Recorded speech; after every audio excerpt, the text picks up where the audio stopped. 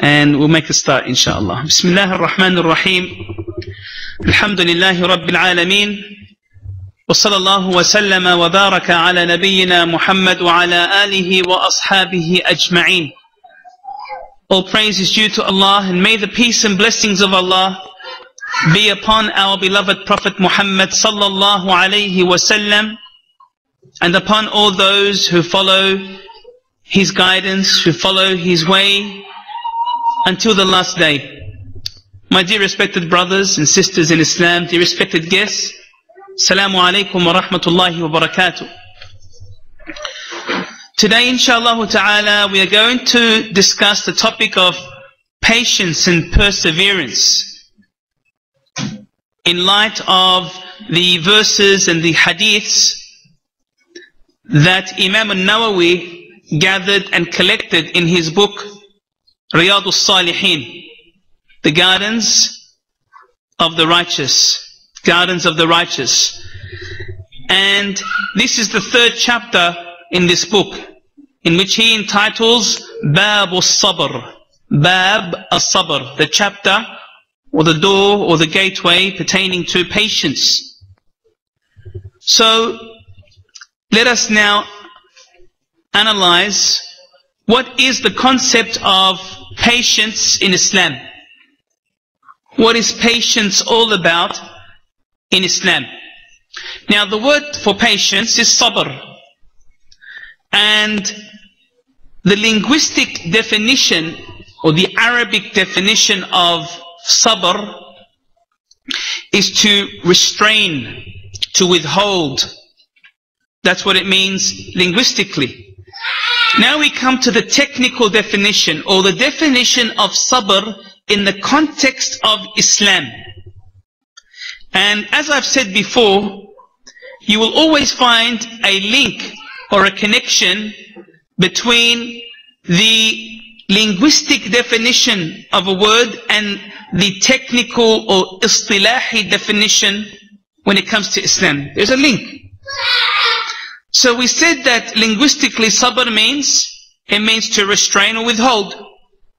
But when we look at it from the Islamic perspective, it is also about restraining oneself and withholding in relation to three matters, as the ulama have summed up. So the scholars of Islam, they said that sabr or patience is required with regards to three areas. Number one, that you have sabr when it comes to the obedience of Allah Azza wa Jal and acts of worship. Number two, that you have sabr or patience with regards to the prohibitions of Allah Azza wa Jal and those things which are not allowed. And number three, that you have sabr and that you have patience when it comes to the painful decrees of Allah Azza wa Jal. The painful decrees of Allah Azza wa Jal. So let's now go through each one of these. Number one, we said the first one was that we need to have patience towards what? Towards acts of obedience, towards acts of worship. Because there are some acts of worship that some human beings find heavy, and they have a degree of difficulty. So we need to practice patience. Some acts of worship could be challenging on the physical body, such as what? Hajj. You know, you have to travel such long distances. You have to perform certain rituals in maybe clothing that's not so comfortable. Maybe there is a lot of congestion, a lot of people. There's a lot of patience required on, you know, with the physical hardship that comes with Hajj and comes with Umrah. Likewise, you have to have patience. For example, if you're standing behind an imam, one leading the prayer, and he stands for long periods of time, such as maybe in Taraweeh and Ramadan or Qiyam or Tahajjud, you have to have sabr. There are certain prayers that are long prayers, lengthy prayers, such as the lunar and solar eclipse prayers. Salatul Kusuf wal Khusuf. These are prayers whereby, although they are optional, however, when you do stand in these prayers, the Imam will stay for as long as the eclipse is taking place. And there are lengthy recitals and lengthy periods of ruku' and sujood. So, also when it comes to the obedience of Allah Azza wa Jalla and having sabr with regards to the obedience of Allah, it could be to do with, it could be something that is challenging financially. So for example, you might have so much wealth in your bank account and you need to give your zakat. You need to pay that from your money, from your wealth, your hard-earned wealth. You have to give from that and part with that wealth for the sake of Allah. Parting with your wealth for Hajj. I mean, these days, for example, if you are after a basic package of Hajj, you probably need to spend no less than about $6,000. We're talking about Australian dollars here. So, therefore, acts of worship and obedience mandate patience. You need to have sabr. You need to have patience with regards to the various acts of worship in order to fulfill their requirements, fulfill their conditions, ensure that they are accepted by Allah Azza wa Jal. And there is a universal principle, I think. You know, we use it a lot in sport. You know, when they say no pain, no gain. You want gains, there needs to be some pain. So a lot of sports people can relate to this. But this is a universal principle that anything that you want in life, that you really yearn for, and that you really want to achieve, it will take some sacrifices and some effort and some patience. Now the second area that requires patience is patience as far as the prohibitions of Allah Azza wa Jal. Now Allah subhanahu wa ta'ala has set limits. We are not allowed to transgress those limits. He has made certain actions and sayings prohibited, not allowed. Haram, we say. Haram. So we have to be patient by refraining ourselves and abstaining from doing those things that are prohibited. You see, as human beings, we have a nafs. There is a part of us which is called an-nafsul ammaratu bis-su'. An-nafsul ammaratu bis-su'. The nafs, we have a part to us that is commanding us to do evil things, to do bad things. An-nafsul ammara. So we have to not submit and not surrender to our desires and to our whims. We have within us a software that is trying to make us do that which is displeasing to Allah Azza wa Jal through the whisperings of the shaitan and the agents of the shaitan, of Satan. So we have to have sabr from committing sins. What are some examples that we should be patient towards when it comes to prohibitions? We have things like lying. Islam is against lying. We have deception, fraud, riba, usury and interest, zina, adultery and fornication, theft, and other destructive sins, many sins. So as Muslims, we must be patient from and withhold ourselves from committing and falling into sin and error and transgression. And all of this, of course, requires what? It requires sabr, patience, and it requires endurance. And that's why the chapter here as translated in English is patience and perseverance. Patience and perseverance. So we said there are three areas in which we are required to be patient. The first area we said was regarding the obedience, acts of obedience. The second area is prohibitions. The third area in which we are required to be patient is with regards to the painful decrees of Allah Azza wa Jal. The painful decrees of Allah Azza wa Jal. Now, when it comes to the qada and qadr, you know, as Muslims we have this belief in the 6 pillars of Iman. Al-Imanu billah wa malaikatihi wa kutubihi wa rusulihi wal yawm al-akhir wal qada wal qadr. Belief in Allah and the angels and the scriptures and the prophets and messengers and the day of judgment and divine decree, the good and bad, or the favorable and unfavorable. Therefore, when it comes to qada and qadr, there are two parts to qada and qadr. There is the favorable decrees of Allah, then there are the unfavorable decrees of Allah Azza wa Jal. What do I mean by that? The favorable decrees of Allah are those decrees that call for us to be thankful, to show our shukr and our gratitude. So Allah subhanahu wa ta'ala may decree for us, Allah Azza wa Jal may decree for us to have wealth, to have children, okay, to have many different types of successes. So these decrees of Allah, are they favorable or unfavorable? They are favorable. And so we must have shukr. We must be thankful. And Allah subhanahu wa ta'ala says, وَلَئِن شَكَرْتُمْ لَأَزِيدَنَّكُمْ. That when you do show thankfulness and you do show your gratitude, Allah gives you increase.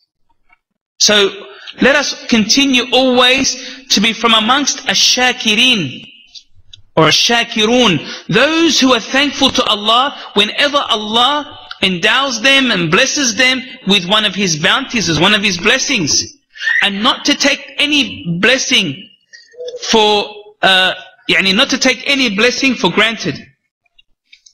So we need to be, inshallah ta'ala, being thankful. Also being thankful, subhanallah, being thankful is an act of worship.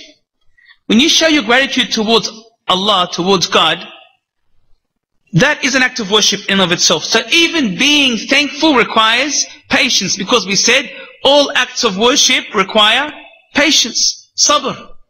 So be from amongst those who always shows their gratitude.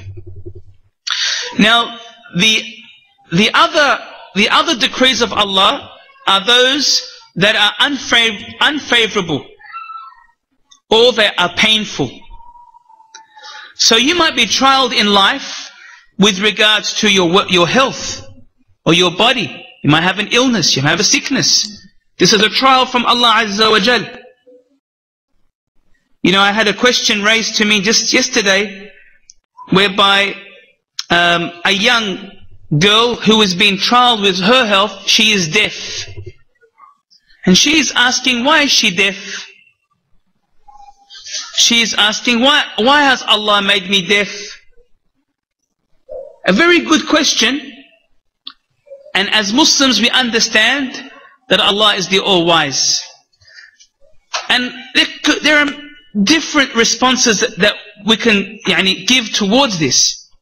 This isn't, of course, the time and place to discuss this issue, but Allah Azza wa Jal trials people differently, and He puts them through tests. And the harder the test, the more the reward. And perhaps what appears to be a calamity to you is actually a blessing. Maybe this calamity or this trial is what will make you a stronger person, a better person, a more steadfast person. Maybe without it you would be a corrupted person. So we should never really question Allah Azza wa Jal, never question the Creator or the Creator's decrees. We say, as the Prophet ﷺ, he used to say, Alhamdulillahi ala kulli hal.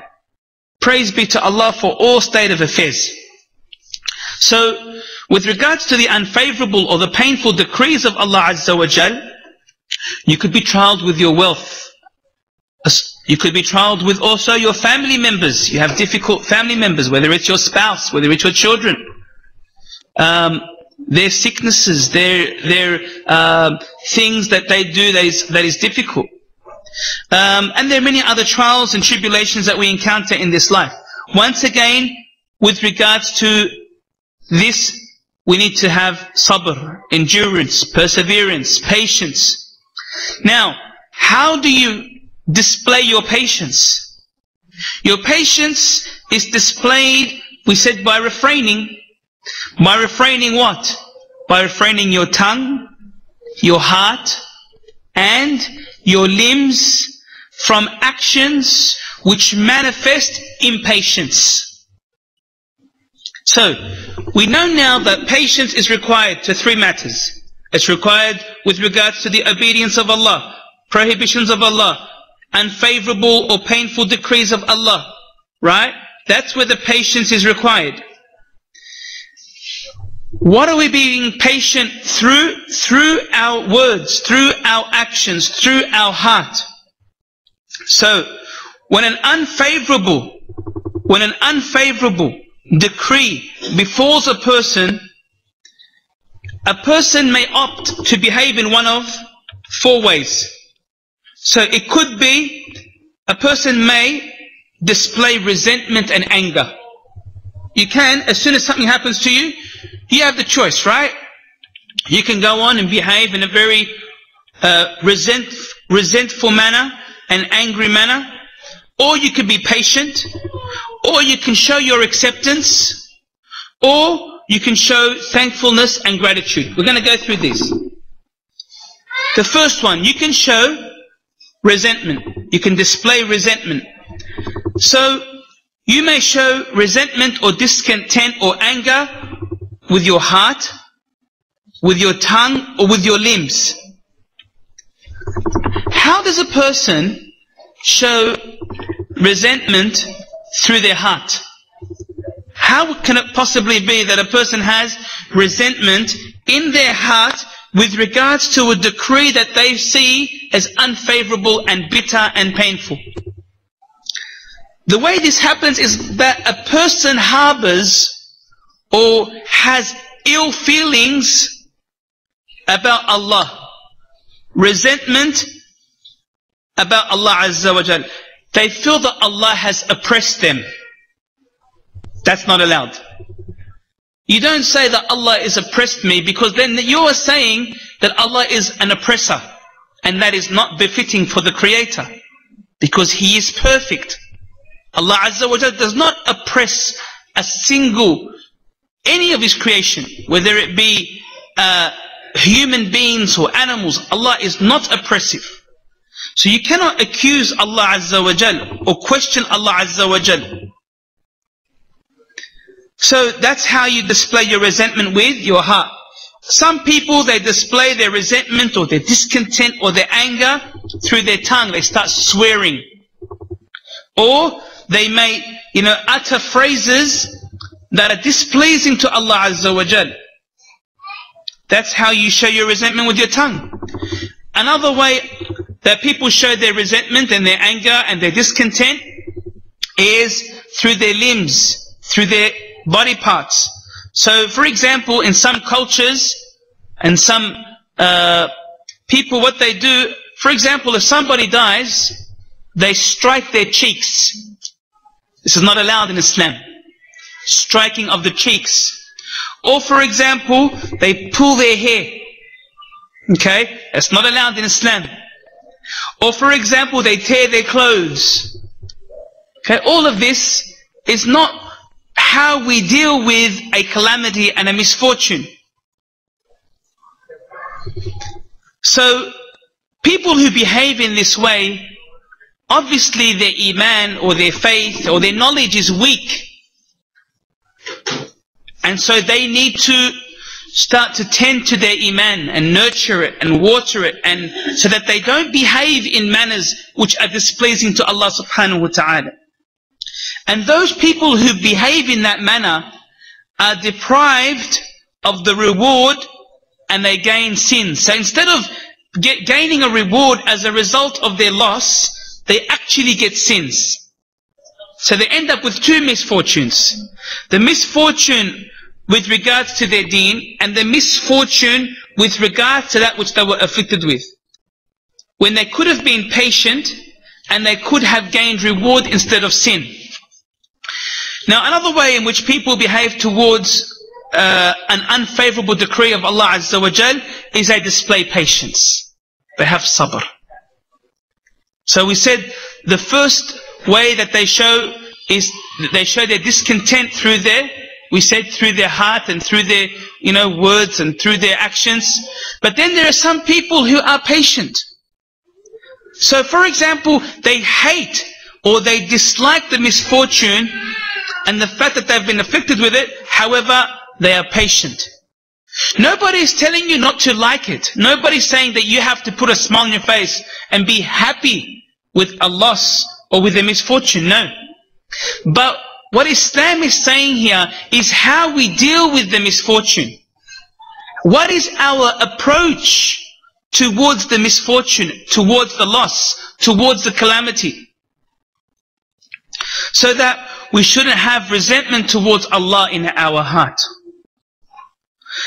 or say something that displeases Allah, or do something that warrants the anger, the wrath, the ghadab of Allah Azza wa Jal. So yes, you hate it. Some people, they hate it, but they are patient. The third category of people are those who show their acceptance. So some people, they are afflicted with a calamity or a hardship, distress, and they show total acceptance as if nothing happened to them. No sign of any agitation can be seen on them. That's some people. And another group of people, they show thankfulness. So even though they are going through this misfortune, they behave in such a way where they show gratitude and thankfulness towards Allah Azza wa Jal, because they know that they will be compensated and rewarded by Allah for their gratitude and their thankfulness and their patience. In the hadith which is found in Ibn Majah, the Prophet ﷺ is reported that whenever the Prophet ﷺ was afflicted with that which he disliked, he praised Allah. So he says, Alhamdulillahi ala kulli hal. This is the sunnah. The sunnah is, the prophetic way is, when you are going through a misfortune, a hardship, a challenging moment in your life, that you say, Alhamdulillahi ala kulli hal. Which means, praise be to Allah for every state of affair. For everything that happens to me, Alhamdulillah. If it's from Allah, Allah knows what is best for me. And again, the ideal Muslim is the one who keeps in front of his eyes the ayah or the ayat or the verses which state, وَعَسَىٰ أَن تَكْرَهُ شَيْئًا وَهُوَ خَيْرٌ لَكُمْ. It may be that you hate something, you dislike something, but there is khair, there is good in it for you. You see, we might like something, we might want something, but really it's not good for us. We might hate something, but it's actually good for us. Like medicine, we hate the taste of medicine. We hate to go through certain treatments or surgery or procedures, but they need to be done for there to be a betterment. Yes, we're going to go through some pain. We're going to go through some suffering. Yes, there's going to be some bitterness. But at the end of it, there's going to be, insha'Allah, a better outcome. That's how we look at things. Even as Muslims, when we are trialed and we are faced with these hardships. One of the pious women of the past, she was afflicted with her finger. She had wounded her finger, injured her finger in one way or another. And it was a serious injury, and the people knew about it, and she would just walk about saying, Alhamdulillah, Alhamdulillah, very content. And they say to her, look, the people are saying to her, you have been, you're going through this loss and this injury, and you're in pain, you should be in suffering, and yet you are just saying Alhamdulillah, Alhamdulillah. And she said, she made a statement saying, حلاوة أجرها, the sweetness of its reward, the sweetness, يعني أنستني مرارة صبرها, it made me forget about the bitter patience. So she's now looking at the reward that she is gaining. She's looking at the reward that she is gaining by being patient, and not looking at the bitter situation that she's in, but she's looking at the sweetness of the reward. So sometimes, subhanAllah, we need to put ourselves into this state so that we can make the pain and suffering easier on us. In any case, Imam al-Nawawi, he has gathered some hadiths from different books of hadith which deal with the topic of sabr and deal with the topic of patience. And he has also, in the beginning of the topic, he has gathered some ayat, some verses. And one of the verses here that he begins with, Allah subhanahu wa ta'ala says, Ya ayyuhalladhina amanu asbiru wa sabiru. O you who have believed, endure and be more patient. So Allah Azza wa Jal gives us instructions in the Quran to be patient, to endure and to be patient. And elsewhere, Allah subhanahu wa ta'ala, He says in the Quran, وَلَنَبْلُوَنَّكُمْ بِشَيْءٍ مِّنَ الْخَوْفِ وَالْجُوعِ وَنَقْصٍ مِّنَ الْأَمْوَالِ وَالْأَنفُسِ وَالثَّمَرَاتِ وَبَشِّرِ الصَّابِرِينَ. And certainly we shall test you with something of fear, hunger, loss of wealth, lives, in other words, loss of lives and fruits, but give glad tidings to as-sabirun. Give glad tidings to those who practice patience. Give glad tidings to them. And there are other ayat. Allah subhanahu wa ta'ala says, استعينوا بالصبر والصلاة إن الله مع الصابرين. Seek help in patience and as-salah. Truly Allah is with as-sabirun. So there are numerous verses in the Quran that talks about sabr. Over 100 verses in the Quran that deal with the concept and the notion of sabr, of patience.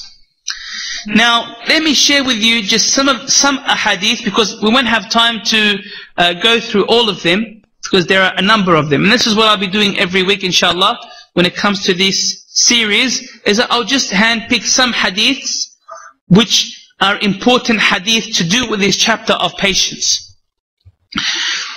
There is a hadith that he's collected here. It is the hadith of Abu Sa'id al-Khudri radiyallahu anhu. He reported that certain people of the Ansar, that is the people of Medina, the original inhabitants of the people of Medina, they asked the Messenger of Allah sallallahu alayhi wasallam, and he gave them. Then they again asked him, and he gave them until all what he possessed was exhausted. Everything that he owned, that's it. Didn't have anything else to give. Then the Prophet sallallahu alayhi wasallam said, when whatever wealth I have, I will not withhold from you. Whosoever would be chaste and modest, Allah will keep him chaste and modest. And whosoever would seek self-sufficiency, Allah will make him self-sufficient. And Allah will make, and whosoever would be patient. And this is now the moral of this hadith, and why this hadith was selected in this chapter. And whosoever would be patient, Allah will give him patience, and no one is granted a gift better and more comprehensive than patience. That's the best gift, for you to be patient. Because we said, then if you have patience, you're going to be patient with regards to many issues in your life, many challenges. Another hadith that I want to share with you that Imam al-Nawawi collected is the hadith of Abu Yahya Suhaib ibn Sinan radiyallahu anhu, may Allah be pleased with him, he's one of the Sahaba, he reported that the Messenger of Allah sallallahu alayhi wasallam said, this is a beautiful hadith, listen to this hadith, عجبا لأمر المؤمن إن أمره كله له خير وليس ذلك لأحد إلا للمؤمن إن أصابته سراء شكر فكان خيرا له وإن أصابته ضراء صبر فكان خيرا له. رواه Muslim. He said, the Prophet ﷺ has said, how wonderful is the case of a believer. There is good for him in everything, and this applies only to a believer. If prosperity, if goodness attends him, he expresses gratitude to Allah, and that is good for him. And if adversity, if a hardship befalls him, he endures it patiently, and that is better for him. So, again, in this hadith, we see that the true believer is one who is patient and who has sabr. Another hadith that Imam al-Nawawi mentions in his compilation, he mentions actually the hadith about the boy, the king and the sorcerer. The long hadith.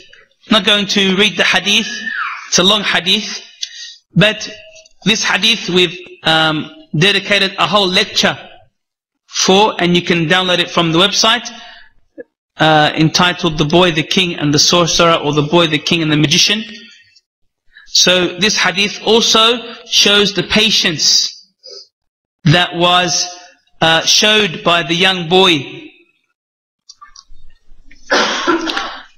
Another hadith that I want to share with you that Imam al-Nawawi collected is the hadith of Abu Hurairah radiallahu anhu. This hadith is originally found in Sahih al-Bukhari.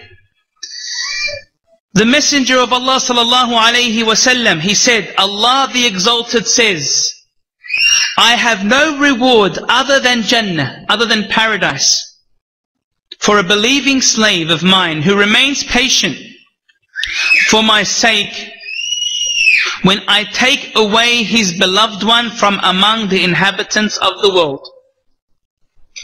That when somebody that is beloved to you dies, a close family member, a relative, if you behave in a patient manner and you don't go about doing the things which displays impatience, Allah will compensate you with Jannah for this patience.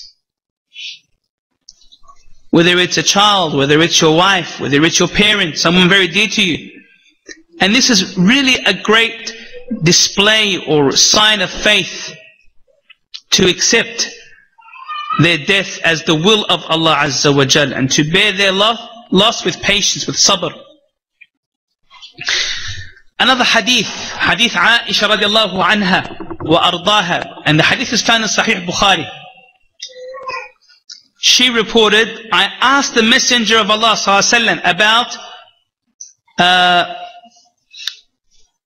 pestilence, and he said, which is ta'un, or a plague, ta'un, plague.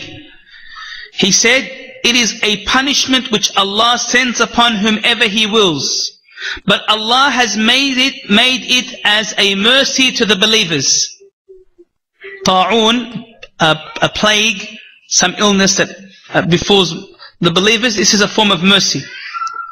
Anyone who remains in a town which is plagued with ta'un, maintaining patience, expecting the reward from Allah, and knowing that nothing will befall him other than what Allah has foreordained for him, he would receive a reward of a shaheed. You will receive the reward of a martyr, of a shaheed. So again, to endure patiently. Another hadith, Imam al-Nawawi collected in the chapter of sabr, is the hadith of Anas radiallahu anhu, may Allah be pleased with him, that is found also in Sahih al-Bukhari. Anas, he said, I heard the Messenger of Allah sallallahu alaihi wasallam saying, Allah the Glorious and Exalted, he said, when I afflict my slave in his two dear things, بحبيبتيه. In other words, his eyes. Anybody who loses their eyesight and he endures patiently, I shall compensate him for them with Jannah. So the next time a blind man, a blind person asks you about the reward of being blind, then the response will be this hadith that the Prophet ﷺ said, whoever endures patiently whilst being blind, their reward is Jannah. That's it. You're going to Jannah. Just be patient. Do your basic obligations. Be patient and you go to Jannah. Because blindness is the greatest deprivation in the world. And Allah subhanahu wa ta'ala will grant reward for a person, immense reward for the person who is blind. Another hadith. This is a very interesting hadith as well. It is the hadith that is found in Bukhari and Sahih Muslim.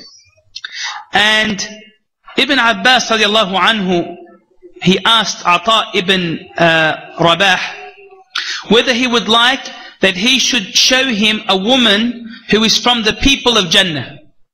A woman at that time, he knew that she is from amongst the women who the Prophet ﷺ mentioned should go to Jannah. And when he replied that he would like to know who it is, he said, this black woman who came to the Prophet ﷺ and she said, I suffer from epilepsy and during fits my body is exposed.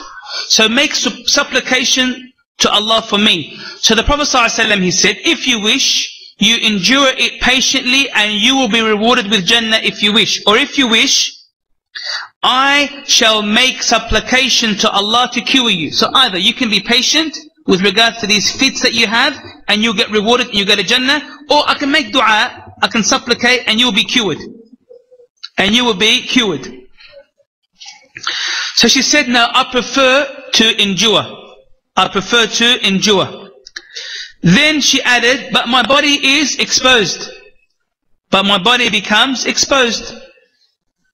So pray to Allah that it does not happen to me. So the Prophet ﷺ, he made dua for her not to be exposed. Because she wanted her modesty, subhanAllah, she wanted for her self to be covered all the time. So in Islam, you can go for medical treatment. Of course you could. And one should not ignore his prayer to Allah, because both have their importance. But to be patient with your with what Allah subhanahu wa ta'ala has decreed for you. Another hadith here, Abdullah ibn Mas'ud radiallahu anhu reported, I can still recall as if I am seeing the Messenger of Allah sallallahu alaihi wasallam resembling one of the prophets whose people scourged him and shed his blood while he wiped the blood from his face. And he said, Oh Allah, forgive my people because they certainly do not know. So here is a prophet of Allah, getting bashed up by his people for calling to La ilaha illallah. You look at him, he's making dua, he's asking Allah to forgive them. That is indeed also a sign of sabr, of patience. And yet in another hadith that is found also in Bukhari and Muslim, Abu Sa'id and Abu Hurairah radiallahu anhuma reported that the Prophet ﷺ said, never a believer is stricken with a discomfort, an illness, an anxiety, a grief, or mental worry, or even the pricking of a thorn, but Allah will expiate his sins on account of his patience. So anything that you go through in life, whether it be discomfort, sickness, you have some anxiety, you have grief, you have some worry, even if you got pricked with a needle or a thorn or the like, Allah Azza wa Jalla will reward you and He will compensate you. And so Imam al-Nawawi has mentioned many hadiths to do with sabr. Another hadith, hadith Abu Hurairah radiallahu anhu, he reported that the Messenger of Allah sallallahu alayhi wa sallam said, He whom Allah intends good, He makes him to suffer from some affliction. So troubles of this world like grief and calamity and disease and poverty and loss of life or loss of property, so on, have a benign aspect for a Muslim in the sense that on account of them, he turns towards Allah and he begs His mercy and His compassion from Him, because of which his sins are forgiven. So there is actually a blessing for him in the hereafter as a result of this. Another hadith, the hadith of Anas radiallahu anhu wa ardah, that is also found in Bukhari and found in Sahih Muslim. The Prophet sallallahu alaihi wasallam said, "Let not one of you wish for death because of a misfortune which befalls him." If a misfortune, a calamity befalls you, don't say, "Oh Allah, I want you to kill me. Oh Allah, I want you to bring an end to my life." Not allowed to do this. If he cannot help doing so, he should say, "Oh Allah, keep me alive as long as you know that life is better for me, and make me die when death is better for me." So you leave it up to Allah. You say, "Oh Allah, if life is better for me, keep me alive. If death is better for me, then bring an end to my life." So you see, this is your tawakkul, and this is your faith in Allah Azza wa Jal. That, you are submitting yourself to Allah. Allah knows what's best for you. It could be that death is best for you, but you don't know that. It could be that life is better for you. So we have to remember that none of us have any knowledge of the ghaib, of the unseen, of the future, whether it is good or bad. So you should never ask for Allah subhanahu wa ta'ala to kill you as such, or to bring about death for you.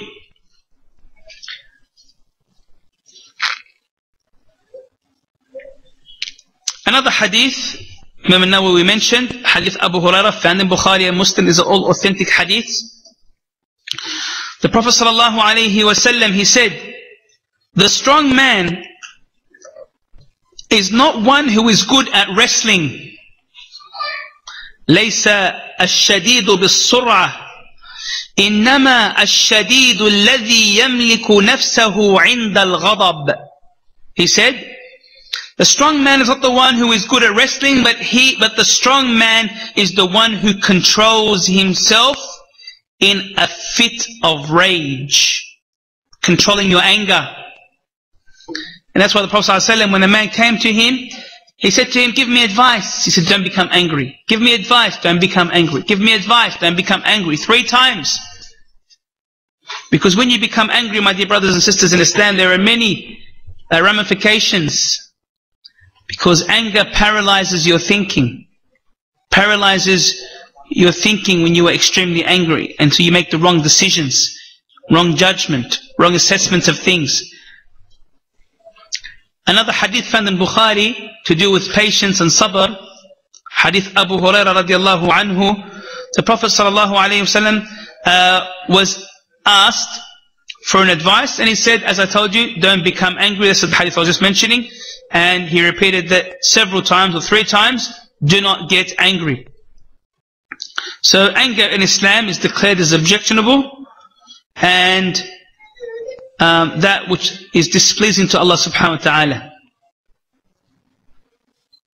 Another hadith found in Sunan al-Tirmidhi, the hadith of Abu Hurairah radiallahu anhu, reported that the Messenger of Allah sallallahu alaihi wasallam said, "A Muslim, male or female, continues to remain under trial and respect of his life, his property, and offspring until he faces Allah with no sin record." So let's say, for example, you're going through these hardships, these trials, with regards to your health, or in life in general, your property, your children, and you continue to be patient, then you end up meeting Allah with no sins because of the way you dealt with those hardships. They wiped away your sins. So these were some of the prophetic gems, prophetic hadiths that I wanted to share with you, inshallah ta'ala, that deal with the topic of sabr and patience. We ask Allah Azza wa Jal to make me and to make you from amongst those who are as-sabirun, the patient ones, and always turn to Allah and always ask Him to make you from amongst those who have patience and sabr, especially at the first instance of a shock. As the Prophet ﷺ, he said, إِنَّمَا الصَّبْرُ عِنْدَ الصَّدْمَةِ الْأُولَى, that sabr, patience, is required at the first instance of the shock. That's for you to be patient, not later on. Immediately be patient and ask Allah Azza wa Jal to help you through your misfortune, through your hardship, to give you the strength that is needed to deal with that hardship. And every single one of us will be trialed in one way or another. It's just a matter of time. It could be the loss of a loved one. It could be your health. It could be your wealth. It could be anything. It could be a mental challenge, physical challenge, financial challenge. We all will go through one challenge, but the main issue is how do we confront these challenging moments. And alhamdulillah, Islam has given us the notion of sabr.